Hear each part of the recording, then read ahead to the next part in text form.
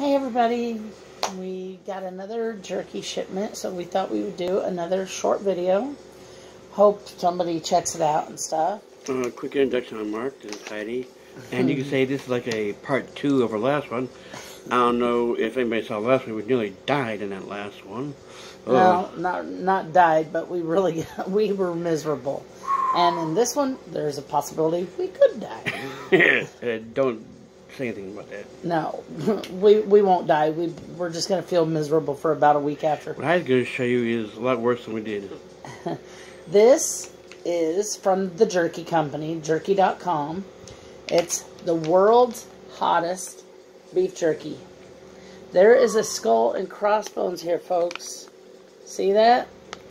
And it says, caution, may cause severe discomfort. People pray for us, seriously.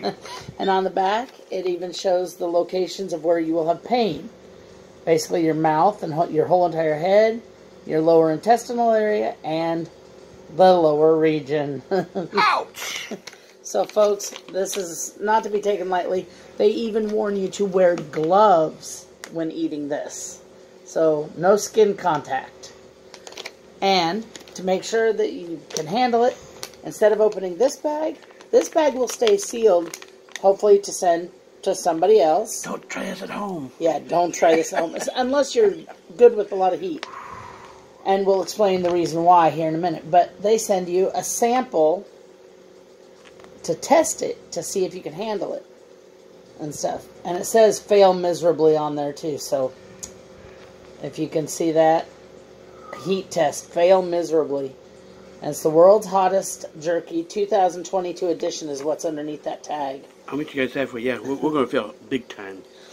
And the reason this is hotter than the last one, like I said, this is like a part 2, if you will, so. yeah. But the reason it's hotter is because of the fact that this has Trinidad scorpion powder in it.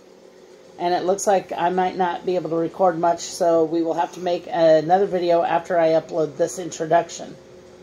I just noticed I need to clean my phone, folks. So we will be back in just a minute with the taste test. Hang in there. We're probably right back. Peace.